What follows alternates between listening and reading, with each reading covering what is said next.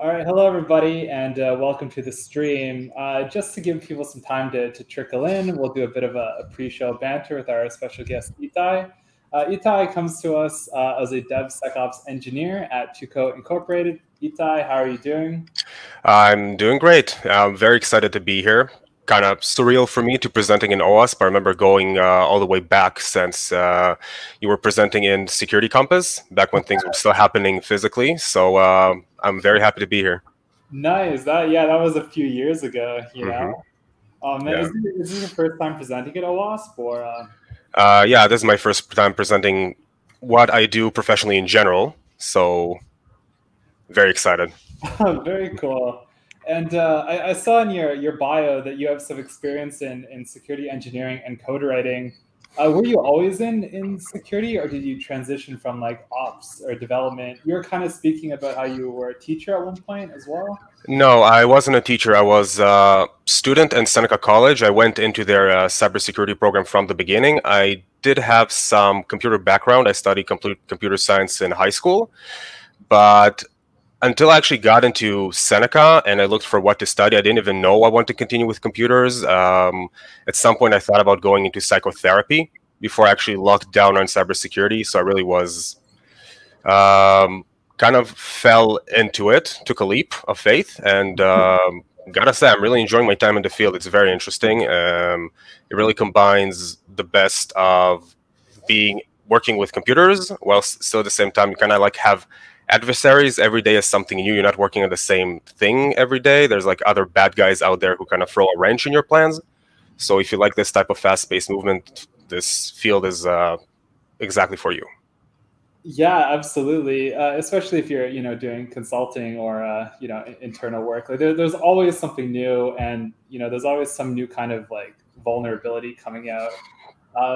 Do you like in your spare time, how do you stay up to date with the latest security trends and vulnerabilities and things like that? So I mostly use LinkedIn for this kind of shit, for this kind of stuff. I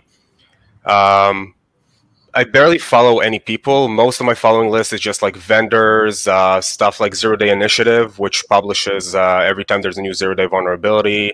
Other vendors, Krebs on Security. That's mainly my thing.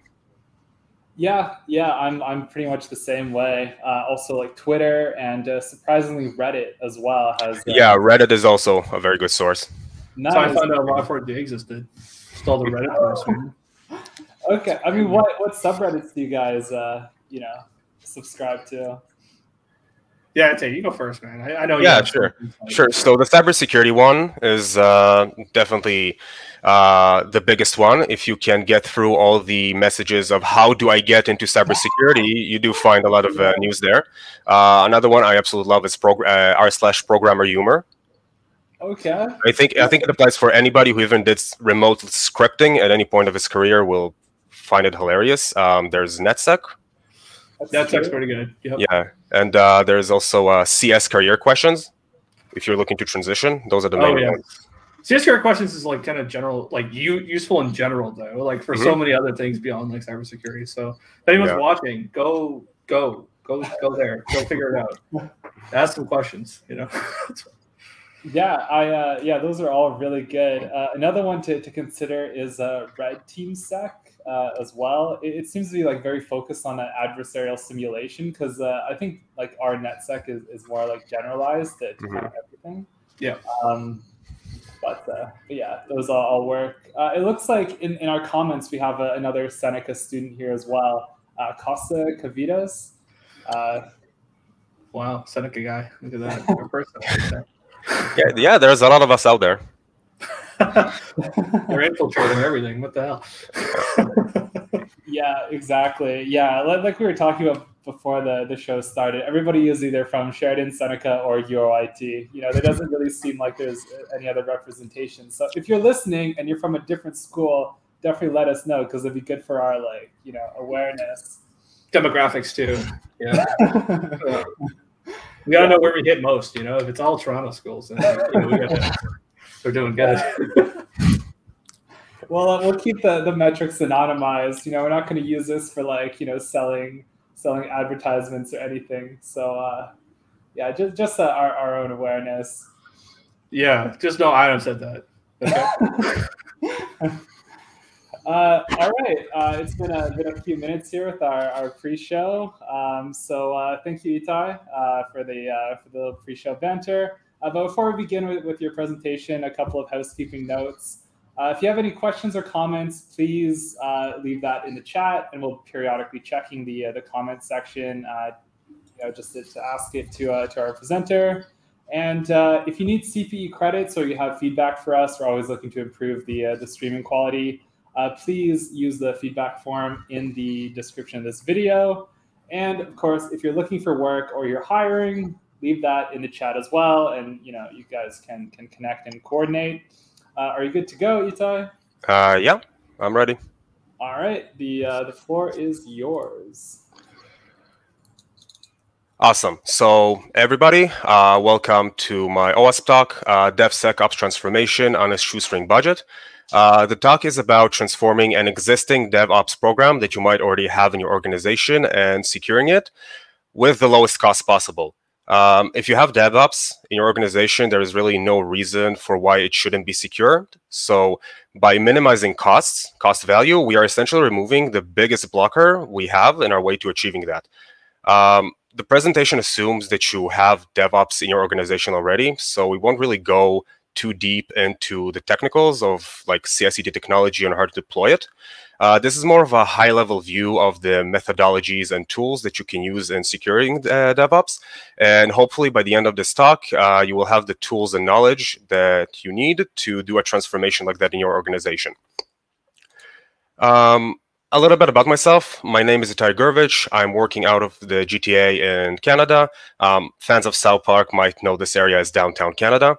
Currently, I'm a DevSecOps engineer in Tucows, where I work with various development teams to come up with security requirements for projects and application, and applying our DevSecOps policy that I've created to secure our CI/CD pipelines. And in general, I've been doing security engineering and development for about, give or take, 3 years. So for the agenda, this is what we're going to go over in the next 40-odd minutes. We'll have a very quick and high-level overview of what DevOps is and how it works.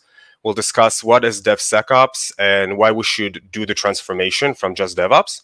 I'll try to chill out a bit for open source projects, and what better stage for that to do at than the Open Web Application Security Project.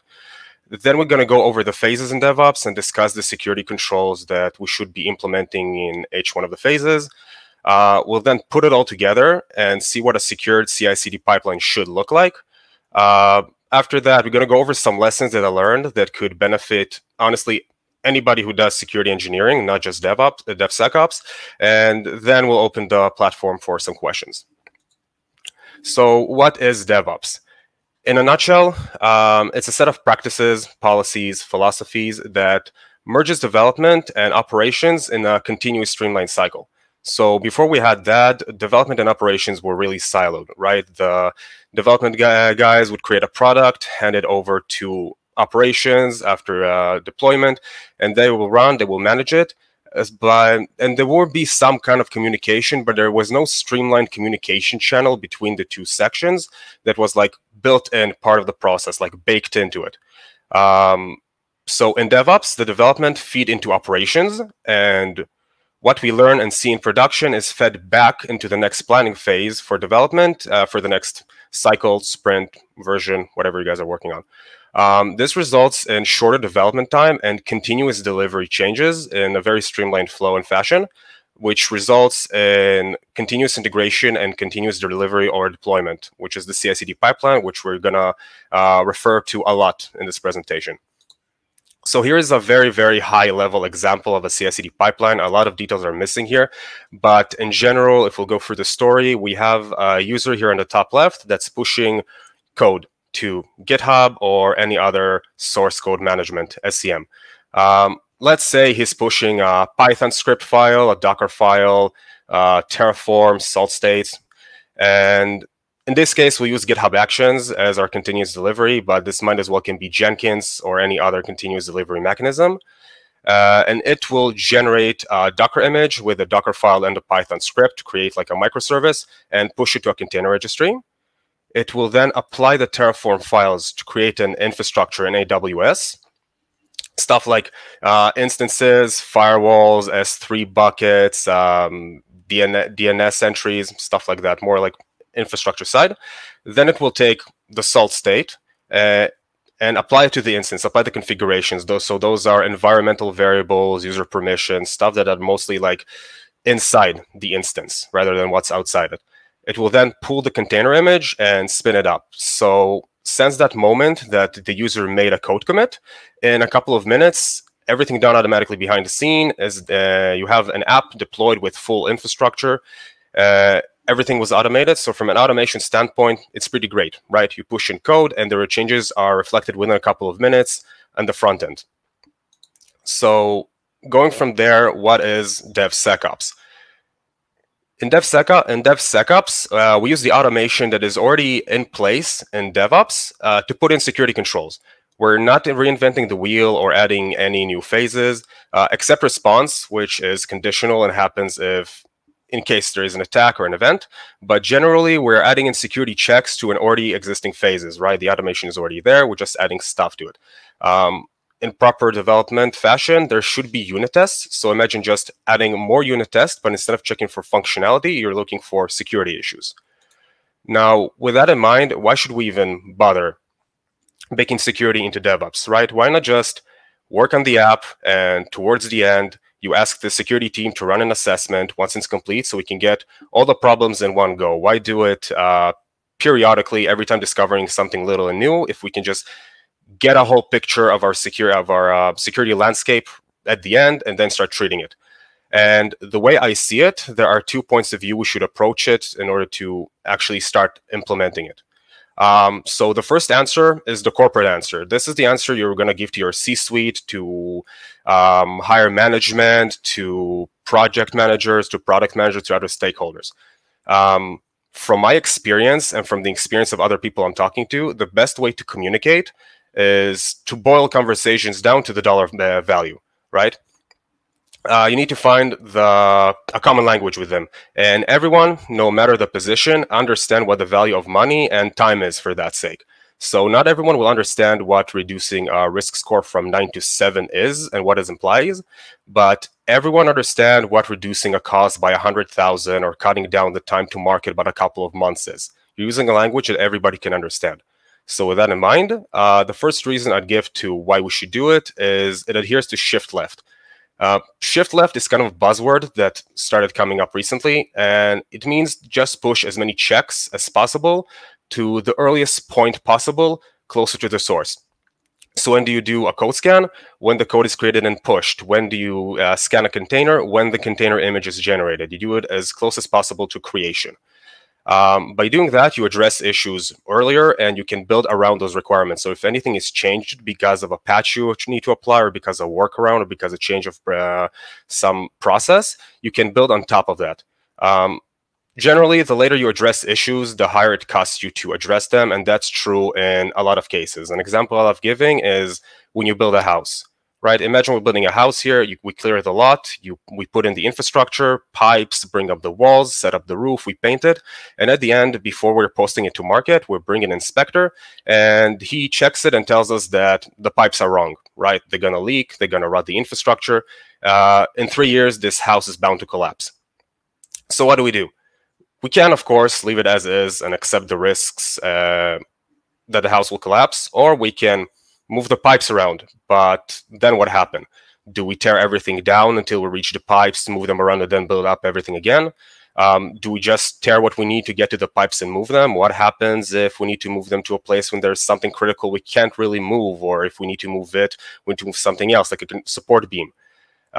It will generally cost us more to deal with it. There's also a cascading effect, because if you move one thing, you don't know what else it can move.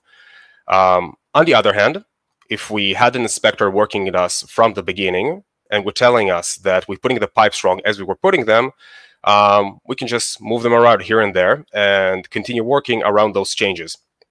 Same thing applies to applications. If we do that, we treat stuff way earlier, and we can end up with providing a more complete and secure product to market in a shorter time. Now, on the other side, the engineer answer, that's for people who actually do the work. Like I said, we already have a lot of automation in there. Why not leverage it? Everything is already automated. Security checks is just adding another job to your build. So if the technology is already around it, it's just a matter of finding the right products to put in. You find the security the issues earlier, and there are less things to move around if the remediation impacts any other elements or any other stuff in the product. And it also forces a shared responsibility. In the community, we talk a lot about how security is supposed to be a shared responsibility. It's not just about the security professionals. It's also about the developers, the engineers, management, other stakeholders. So here, when the owner of the code or a feature pushes their changes, they are flagged with a security issue they are getting. So if we did it in the previous way that I mentioned, just bring a security expert at the end to find all the issues, you as a security expert need to find all the vulnerabilities, do all the scans yourself, and then figure out who owns what feature that contains the vulnerability, start hunting them down and working with them to remediate it, right? So most of the responsibility is on you. Here, the people are alerted right away in their build process because they're the one pushing the build and they're monitoring it, and they're seeing that the build is failing. In many tools, it will also provide you with information on what the vulnerability is, its severity, and how to fix it. So they are aware of how important it is and how to fix it. And in some cases, they will even start remediating the vulnerability without your personal intervention. So it shows responsibility, and it also brings results. So before I start shilling for why I think open source is better than vendor solution for the sake of this talk, vendor solutions are great. I love them, and they have their time and place. They deal with all the annoying stuff to provide you with the most frictionless experience they can provide. They give you support. They have teams. They have army of engineers who are dealing with the bugs and trying to give you the most quality product out there. And dealing with troubleshooting, they're doing all of the annoying stuff that we won't have to. That's what you're paying for. That's a trade-off. But at the same time, if you have limited budget, or you need to apply things fast, like if you're a startup and time is the most important resource in the world, or a smaller company, then vendor solutions might not be the best. So when you want to try a vendor solution, what is the process usually, right?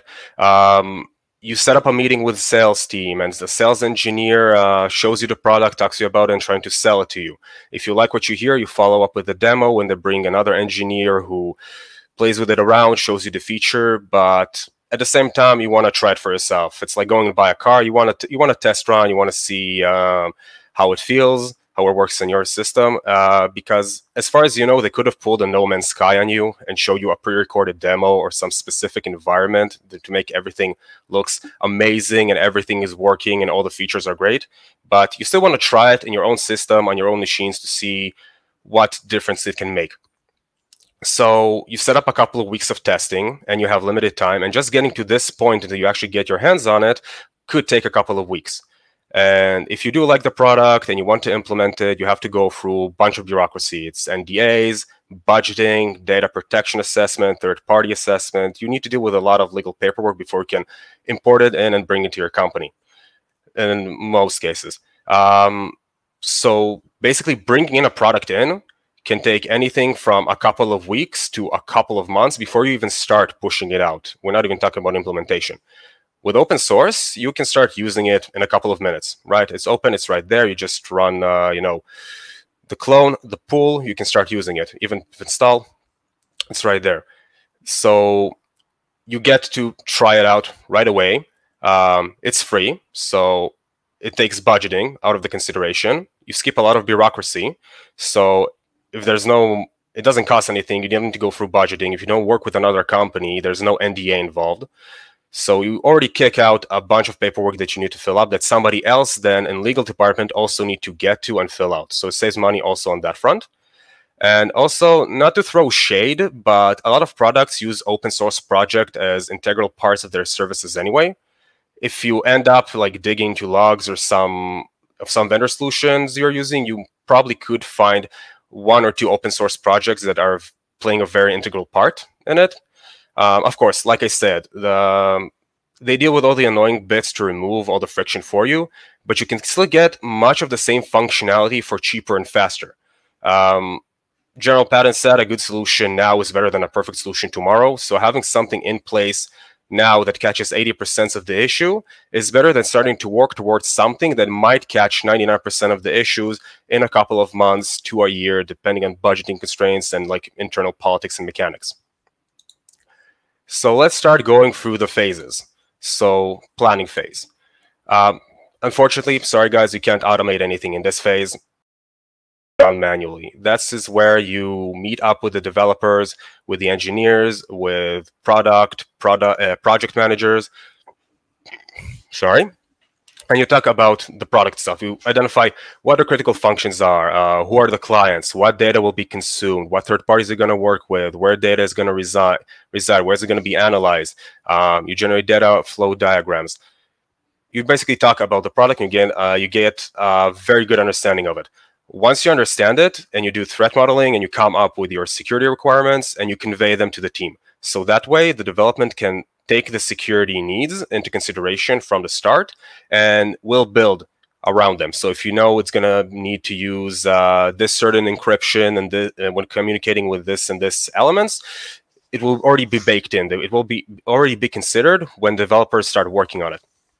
In that phase, it also when you get to know the team and you figure out how they work and what the process is, this will really help you to understand what tools you're going to need to use and what you can leave out. So for example, there are no containers at any point in the building process, then there's no need for container scanner.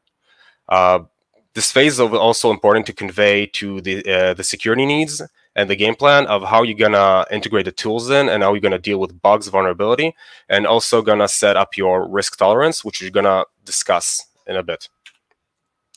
So moving on to code. In here, we are working basically to make sure that devs are writing secure code before committing it to our source code management platform. In this phase, we'll include manual code reviews before approving merges to main. And we also have two automatic processes we can have here. One of them is the static application security testing, or SAST, which is generally a code scanner that goes over the code and identifies security issues based on pre-fed templates. And there are pre-commit hooks, checks that are done before you commit to the repo, before the code actually reaches the repo. Let's talk about SAST for a bit. So some considerations when picking a SAST tool. Some of them cover multiple languages. Some of them only cover one. So if you are working with a lot of languages in your project, it might be worthwhile using one with more language coverage. But if you're using like 1, 2, or 3 languages, it might be a better idea to pick a specific SAST, because when a SAST is specialized in one language, it's usually more thorough. So do you want to have the breadth and range? Do you want to have something specific? Some tools have the ability to only scan new code. So the scan is automatically faster, right? Instead of scanning like a 5,000 line code of the entire program for every commit, you do just scan the new 150 lines you're adding. This can really save time because we expect these checks to go by rapidly, and cutting down from like 30 seconds or 2 minutes or 5 minutes of scan to 50 seconds is really great. And it also makes it more seamless to the engineers that need to work with this new check in their build process. So figure out the risk tolerance and prioritize the severity that will fail the build. You want to figure out what kind of vulnerabilities you can allow into your eventually created product and which ones are absolutely red line you don't want there. Generally, it's not cost effective to try and push a product with 0 vulnerabilities to market. Treating them all will just take too long. You will have to figure out your risk tolerance and in the planning phase and configure the fail conditions accordingly. Generally, I think that you should never push product to production with higher critical vulnerabilities, and the mediums should be treated on a case by case. Some of them will be more critical for you depending on the type of element and the type of component they exist in. Some of them are less. Even if you decide to push in with some mediums, you really should have a plan how to fix those mediums post-launch, preferably in the next upcoming few cycles. Also about SAST, like any tool, like any automated tool, they have false positives. So go over the issues and making sure which one are real and which one are not is a good idea. And here are some free code scanners. There's Bandit for Python, OWASP ASST for PHP and MySQL. And there is also SonarQube, the community edition. It has a coverage of about 17 languages. For this type of product like SonarQube, some of them do come with a limitation of how much code you can scan, like 10,000 lines or 50,000 lines. So if you expect your product to be bigger than this, then you should look for a SaaS solution that doesn't have this limit. And OWASP provides us with a very nice list of SaaS tools, depending on their language and whether they are both free or commercial. So let's talk about secret scanning. Secret scanning is probably one of the most important pre-commit checks. It scans the code for hard-coded credentials and stop you from committing them. And this happens more than you realize. I remember going to an OWASP talk back in 2017, and the presenter there presented us with a project he worked on for the past 5 years. And up to that point, his project was going over publicly available sources like public repos, public S3 buckets, and searching for hard-coded plain text credentials and tokens and API keys and everything. And he found an astronomical number. I don't remember exactly what it was. I think it was like 6 billion. But it just shows you how common it is, and it happens to everybody, whether you knew when you missed it or it happens by accident because you accidentally pushed code from testing. It just happens to everybody. And when it does happen, it's a real pain to deal with it because you need to assume that first off, they're all compromised. You need to start looking and making sure that no real harm is done, and then you need to rotate them, and then you need to search for all the other applications and products that are using those API keys and rotating them there as well. So it really is a huge headache, and if we can prevent it with some sort of pre-commit hook, then we should do it. Here I can recommend Git Leaks. It's a very nice tool. As you can see here, it checks for a Discord API key, and it just prevents you from pushing it. Up to the next phase, let's go to build. So here we run checks on output artifacts like merged code and containers. We can also run SAST here on the entire code. As you remember, in the code phase, we wanted to run it on new code being added. Here we can run the SAST scan on the entire code in completion, so we will have a bit of overlap. And we also have two new automated scans here. One of them is a software composition analysis, SCA, and the container scanning. So software composition analysis scans the third-party libraries that you are importing in your code for known vulnerabilities. Third-party libraries, the stuff you're importing in your code, are an inherent risk. It's a big piece of code that you import and use in your app with nobody on the team built, and no one can take responsibility of. I'm willing to bet that a lot of projects out there right now have more code in them that is third-party than the one that built by the team. And it makes sense to use it, right? Let's look, for example, Ruby on Rails. Why would you build an entire authentication system if you can just import device? Those are projects that have more people working on them for a longer time than you can afford to work on. So why not use their expertise and just import it? It's very effective, but it still carries risk because when vulnerabilities are found, they propagate to everyone. Anybody here remember Log4j? That was a fun weekend. SCI won't stop the next Log4j, but it just shows you how vulnerabilities can creep into your software via third-party libraries, and that can at least catch all the publicly known ones. OWASP comes in a clutch here again. They have a project called Dependency Check, which I highly recommend. It's also producing a very nice report that you can show everybody. So, highly recommend it. Containers are great. I love them. They're small, they spin stuff fast, they're their own little contained system that guarantee to work pretty much everywhere, again, depending on some network conditions, but if it works on your end and you push it out, it will work on any other machine. But they require special attention and have their own best security practices, and they can have an entire talk on their own. But we won't go too deep into that. It's kind of out of scope, but because of that, you really should at least run them through some system scan like any other system. What container scans will do, they will spin up the container and check for its libraries for known vulnerabilities, and will let you know what libraries are vulnerable so you can fix them, whether it's by applying patches, applying workarounds, or even outright deleting them if they are not in use. And that will really depend on the type of base image you are using. So if, for example, you are importing from Ubuntu latest, it's small, but it still contains a lot of libraries you probably don't need. Just as a side note, recommendation, you can build it from Alpine if you need a Linux distro. You can build it from scratch, or you can run it through something called Docker Slim, where you run it with unit tests to see what libraries are not being activated during regular use to remove them. So the scans here that I recommend are Gripe and Claire. Gripe was recommended to me by GitHub Advanced Security team, and Claire is also well-known container security scanner, very highly maintained. You honestly can't go wrong with either of them. So let's go to test. So here we bring up a working version of the product locally or over a network. So it will actually run, and we attack it from like an outsider would attack with dynamic application security testing, or DAST. The idea here is to find issues that are only visible from the outside. You can't really find them in the code because maybe it's communication between two different components that lead to this injection vulnerability working. So we want to see, this is for stuff you can only find once everything is cobbled together and is working. Here, my recommendation is OWASP Zap. Some of you might know it as Burp Suite Free Brother, but wherever I looked, it's pretty much a gold standard. It even comes in packaged in Kali Linux, so I highly recommend it. It has a lot of backing and a lot of history, and it's a very developed and good project. Some notes you should keep in mind when applying DAST. This will run a suite of attacks that can look like a real attack if you're doing it over a monitored network.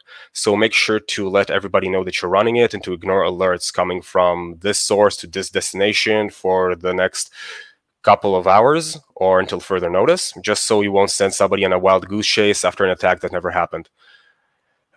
You can get different results from scan if they're authenticated or unauthenticated, so keep that in mind while running it. And something to remember, when all the other scans take a couple of minutes at most, this scan can take up for an hour, even a day, even more, depending on the size of your application. So run it in strategic times, like a major merge or something. Don't run it every time because it will just block the building process. Let's go to release. So by this point, we have pretty much automatically tested all the elements of the product. Right? We went through the source code. We made sure there are no hard-coded secrets. The third-party libraries have been scanned. The containers were scanned. We ran a attack suite against the app. So if everything is fine, we are preparing to push to production. We really should check our configuration of the runtime environment.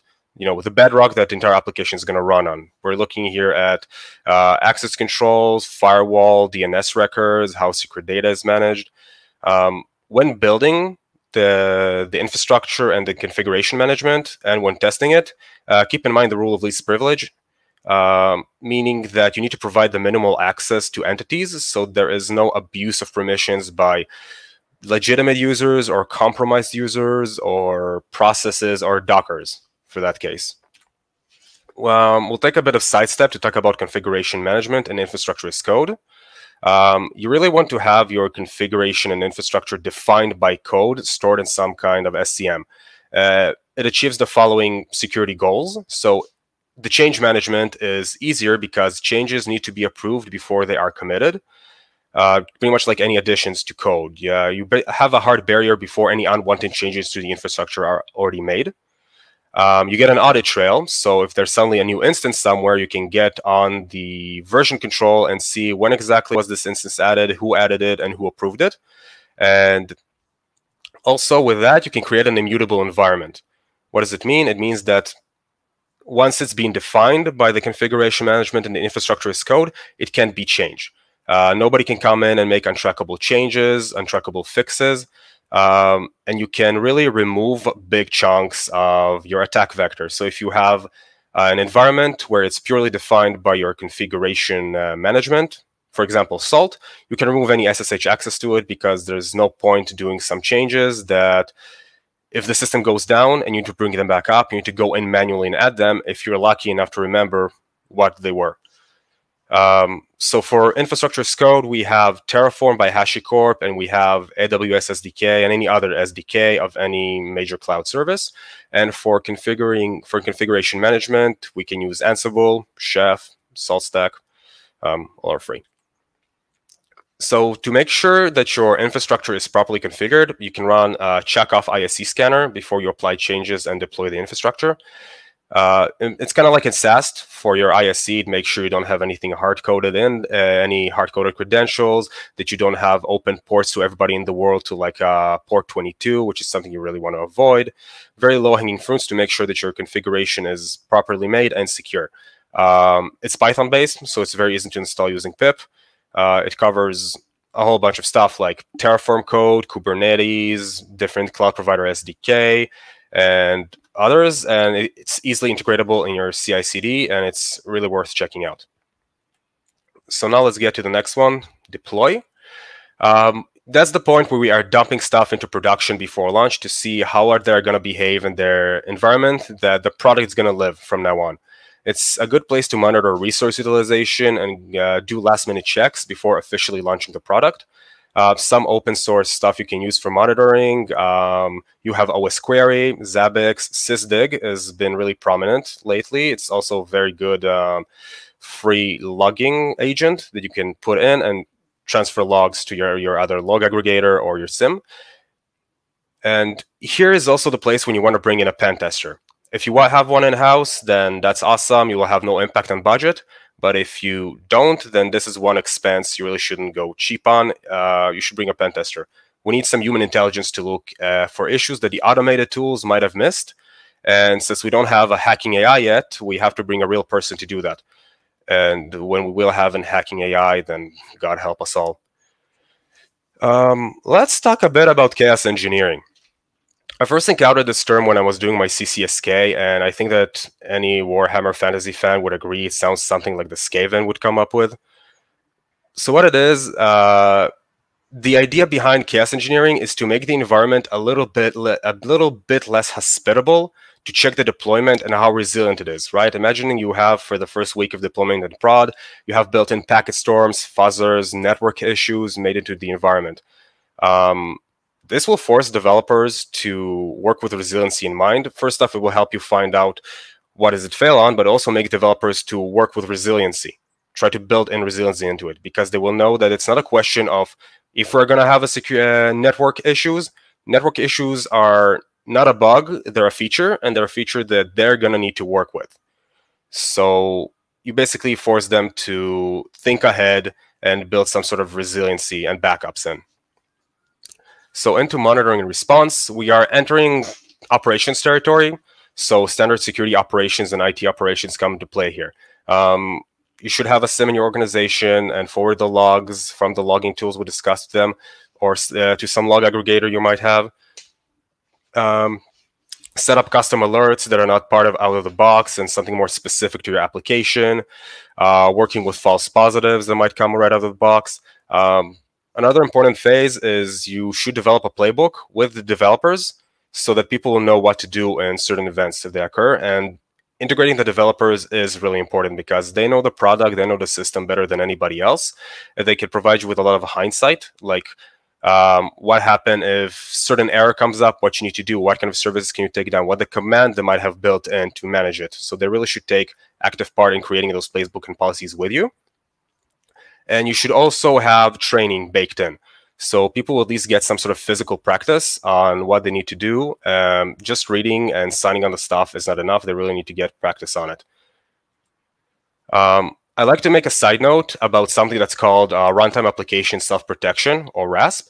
It's sort of like the next logical next step from a web application firewall. So how does a WAF works? It sits on a proxy or on the server with some internal routing before the application itself, intercepts incoming traffic, and filters requests based on rules and signatures. The problem with signature-based protection is that it really easy to get around using some kind of obfuscation. You can do different encoding, different fillers, padding, changing one bit at some location to change entire hash, for example, if it's for files. So there are ways to get around it. And also, there's no way to know how an input behaves on the application, how it's going to be processed until it's actually there. So RASP sits on the application itself and monitor inputs and functions and how the application behaves to identify attacks and attempt to stop them. Two general ways that can be implemented. You can either build the application with RASP in mind, so you're going to funnel functions through it. It's more precise because we get to control what functions we want to be analyzed, which can reduce the overhead. But at the same time, it's kind of more complex because you need to build the application with this thing in mind from the beginning. There's another way, which you can just wrap the app inside RASP, and it will monitor all the functions and all the system calls, but it might produce a bit higher of a overhead. So that's up to your consideration. I don't have a tool that I can recommend here because I couldn't find an open source one. The only one I actually find that was open source is called OpenRASP by Weibo on GitHub, but all the documentation is in Chinese, and I can't read it. If you'd like to try it and you can read Chinese and you want to give it a go, then search OpenRASP on GitHub. But I have not used it, so therefore I cannot officially recommend it. So now we covered everything. We covered all the phases. Let's put it all together. Let's take the CI/CD pipeline we had from the beginning and see how it looks when all the security checks we wanted to apply are in there. Okay, so let's go with the story. The user commits the following files you can see in the diagram. And first they go through SAST, they go through security scanning, and they go through manual review. Once they pass them, they're getting pushed to GitHub and merged with the main. GitHub Actions Runner will take the code and run it through a complete SAST and SCA, and it will also generate a container image from the Docker file and from all the scripts we want, and put them through a container scanner. If these tests passed, the container image will be pushed to a registry, and the runner will recreate a local version of the running app and run DAST against it. If it passes DAST, the runner will take the Terraform files and run them through the ISC scanner, and the salt state files will go through a manual review. If all of them pass, the runner will then apply the ISC, creating the infrastructure. So the instance, the routing, the firewalls will take the salt state, apply it with the local configuration, and it will then spin up the Docker image. And like in the previous example, it will deploy the application in full, but it will actually apply all those checks. So as far as developer knows, unless there is a security issue, everything should go smoothly, and you should end up with a deployed file at the end. We can clearly see the security gates and checks here for every phase, and we can see that it covers every element in the CI/CD pipeline. Here I'm going to go over some lessons I learned from working with different developer teams. Some lessons I think can honestly be applied for any type of security engineering position or any security position in general, whether you're considering transitioning into engineering or if you're considering going to the field. Like I said, pushing products with no vulnerabilities is usually not cost effective.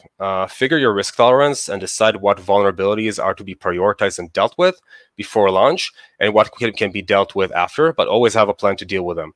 The following is kind of important. Remember that security is your main concern, not the devs, right? Not the devs, not the product managers, not the managers, they have different functions. Their job is to create features, push the product to market, solve bugs. Security is your main concern and responsibility. So when you encounter some pushback for security requirements, understand that it's not necessarily coming from malice or they think it's not important. In this day and age, cybersecurity is on the news all the time. I think everybody agrees it's important, but it might not be just on top of their priorities. You will be communicating with developers a lot, troubleshooting or remediating vulnerabilities. So get to know the people, get on the good side and learn how to communicate with them, because you are going to be doing a lot of annoying stuff together, especially troubleshooting. And you are another guy coming in with another requirement that kind of breaks their build. It's another thing that they need to deal with. So get used to talking with them and working this stuff out with them to at least make it somewhat more seamless. And also remember that developers work differently, both as groups and individuals. Some of them may do one code push at the end of day because he does all this work locally. The other ones might do 3 to 4 pushes a minute, right? So understand how they work. So implementations are not one size fits all. Get to know them and synergize with them to make sure they are actually using the tools and following up on your scan results. Right, so that was my presentation. Thank you all for coming, and now we'll open the stage for some questions. Awesome, Itay, you got several here. From Jack 2, should SaaS be run on the developer's local machine, or should it run on a build machine by the pipeline on a push to main? So it can be run either or. You can assign SAST to run as a pre-commit hook so that you at least go through some kind of barrier before you're pushing the code to the repo. But it can be either or, really up to how the developers work and how you feel comfortable implementing it in. Awesome. I know that there's also like IDE plugins that you can put that can also do like source code scanning. Have you any familiarity with that? So I do have some familiarity with that. Yeah, there are some add-ons you can push on Visual Code, for example. I haven't used them personally, so there's not some I can recommend, but anything like linters, any type of scanner that does it for you, also great. It's pretty much can be considered like a pre-commit hook because it's done directly on the user's host before the code is being pushed to the repository. So if you can put it in, also recommend it. Sounds good to me. Ignatius also has a question. Who is responsible to continuously manage the security and patch management of open source scanners, considering that using vendors help mitigate against the need to do that, paying for convenience? Yeah, so who manages that? The community. That's another thing that sort of you need to consider while doing the your risk analysis, because when you're getting something that's a vendor, again, like I said, they have an army of engineers that do it for them. When it comes to open source, it's usually either the community or the maintainer of it, which is why when you go with something open source, it's always important to look for something that has a lot of commits and have commits done recently. It means that it's properly maintained and it's not like out of cycle. Okay. We have a comment from Scott here. Mostly devs know when and how much code moves, time and change. Give them tools to measure the impact. Yeah. Not sure if you have a question there, Scott. Oh, sorry. Continue. Oh no, I'm saying Scott, words of wisdom or something like that, right? Mm-hmm. Like, keep it up, man. Yeah, exactly. Costa also has a question here. Which paid RASP tool have you used? He's not looking for a recommendation, just tell you what. I haven't used any paid RASP my entire project so far while building our DevSecOps pipeline for the same reasons that I've brought before. I was mostly trying to look for open source stuff just so I can implement them in faster and then start maybe populating them with more vendor solutions. So I haven't used any paid RASP. I know OWASP also has a list of paid RASPs you can use and they recommend, but because they're not open source, I haven't included them in this presentation. Perfect. Jordan2172 also asks, do you have a recommendation on how to get people on board with this sort of security culture? Devs might get scared off due to additional scope.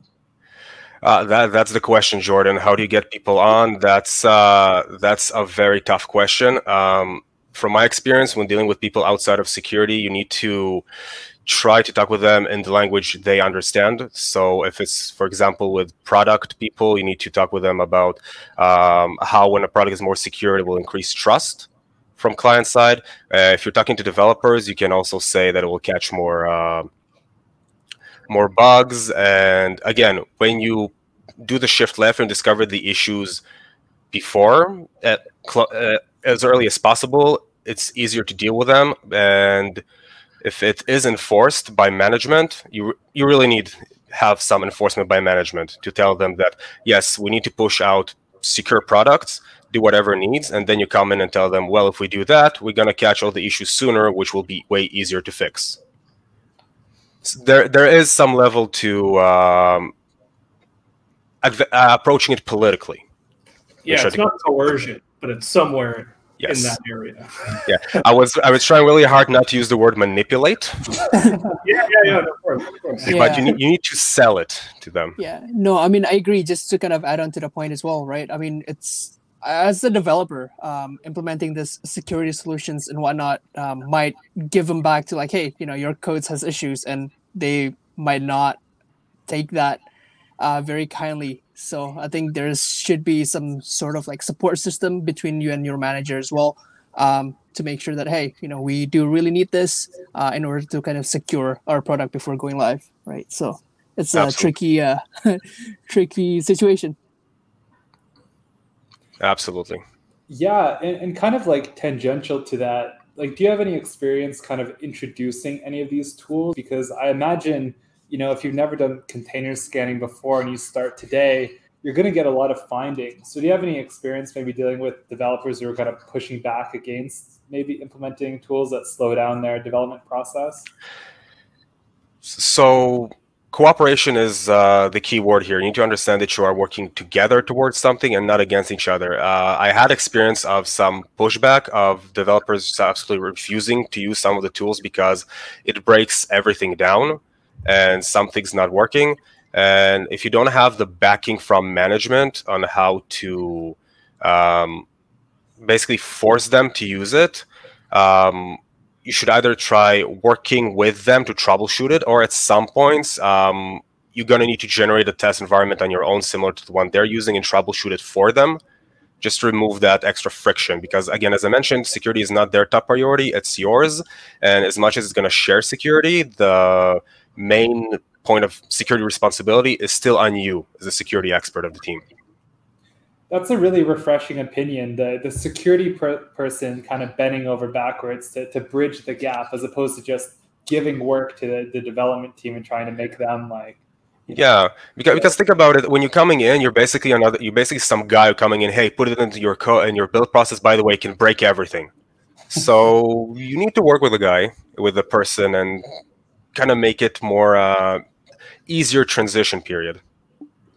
Yeah, I totally agree with that. That's a very good thought. After that, we have Jack 2 is looking for a copy of your slides. Itai, if you just send us your slides, we can upload it to the. Sure, not a problem. Yeah, so Jack, we'll upload it to the site. So just keep a lookout for that. We'll post a message when we do it, but yeah, just keep checking. A lot of people giving you praise. Jordan says awesome presentation. Claps from Scott. Jack 2 also says great presentation. Alex says brilliant presentation. Mike Martin, interesting stuff. Thanks for the presentation. Lots of praise here, right? Yeah, a lot of praise to you, Itai. Great work. And also some great words of wisdom from Scott as well. Are there any other questions for Itai before we close it off? Sorry, Adam, maybe we can post the link to the site where people can download the sites from. The slides from on the chat, if we have that ready. Yeah, absolutely. We don't have the presentation up yet, but we will. We'll do that. But here, I'll post the slides. If anybody has questions, just leave it in the chat, and we'll. Yeah, I actually have a question for you, Itai, sure. if you don't mind. So you mentioned a few for modeling frameworks, mainly Pasta and Stride. I'm curious for your opinion on which ones do you prefer, and why would you prefer one over the other? Between the both either Pasta or Stride? In general, So between both of those, Stride is easier to implement, but Pasta is a bit more realistic. So Stride is very static. It gives you a couple of threats, and you need to put those threats within different location of your application in your data flow and see where it might affect. But the thing is that not all threats are applied equally. Not all threats are actually a risk to you. So let's just say you have denial of service. Well, maybe you're in the line of business that denial of service is very minuscule, probably won't happen to you. So not everything is applied. Pasta, on the other hand, is kind of a bit more realistic. It does take more time, and you create your own threat library for your business. It takes more time. It's kind of more hands-on because you need to work on it and develop it alongside other engineers and based on what you're seeing on the network and previously saw on the network. So you kind of need a big more infrastructure and cooperation to build it. Yep. But at the same time, it's going to be way more tailored to you. It's Stride is kind of a generic suit you buy, and Pasta is more tailored to your sizes. Okay, awesome. And then first, I know you also talked about SaaS tools briefly as well. And you had a point there about would you rather have a tool that does a little bit of everything, or do you want to have a very, very narrow set of tools that does some things really well? So following up on that, would you always want to have a tool that does a narrow set of languages really well, or would you try to stay away from the broad skill set of tools, or How would you want to go about that? So that would depend on a couple of things. First off, what kind of languages you work in your tech stack, and also your size. So if you are, for example, a big company, an enterprise, you have a bunch of different development teams that might be working with different languages, and you want to have just one SaaS tool with a server that will apply for everybody, you might want something with more coverage. Yep. Just so you won't have to import in a new SaaS and a new process for every time you're using a new language in. If you're a smaller company and you know that, and you're using one tech stack, certain number of languages, and you know it's not going to increase from that point, might be better to use multiple SaaS for those specific languages. I see. And, you know, given the general praise for you in the chat here, I'm wondering, would you be interested in coming back and doing, you know, DevSecOps, but not on a shoestring budget, like a full-blown multi-dollar DevSecOps pipeline? I think that would be quite interesting. Yeah, that would be quite interesting. The thing is, I don't really want to present you about products that I've read reviews of, and I didn't have hands-on experience with a lot of them, so I don't know if I can actually come over and say, yeah, I recommend this and this tool, because a lot of them cost money, and I personally don't have money, and I can't tell my company to, like, hey, let's buy all those tools. I have a presentation in a couple of months that I want to do. Yeah. But in general, if anybody interesting on DevSecOps transformation and not on a shoestring budget, imagine this entire presentation just not open source. Nice. That's fair. It looks like we don't have any more questions, but I just have one kind of closing question. Like, how do you like test out new tools in the pipeline? Do you have like kind of a dev or environment, or do you just do it in like a home lab? Like, yeah.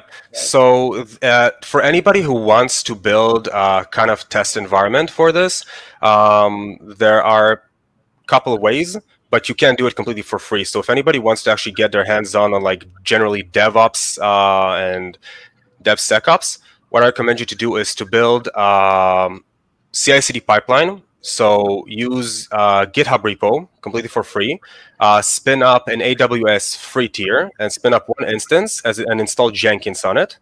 Webhook Jenkins to that repository, and from then you can pretty much already have a CICD workflow built. Just start configuring, and you're basically there, and you have a test environment for all the tools you want to put in.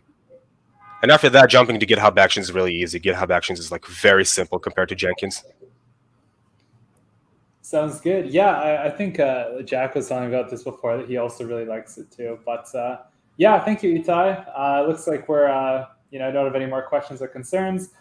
Do you have an email or any kind of contact details that anybody can use to reach you? Yeah, sure. It's best to reach me on LinkedIn.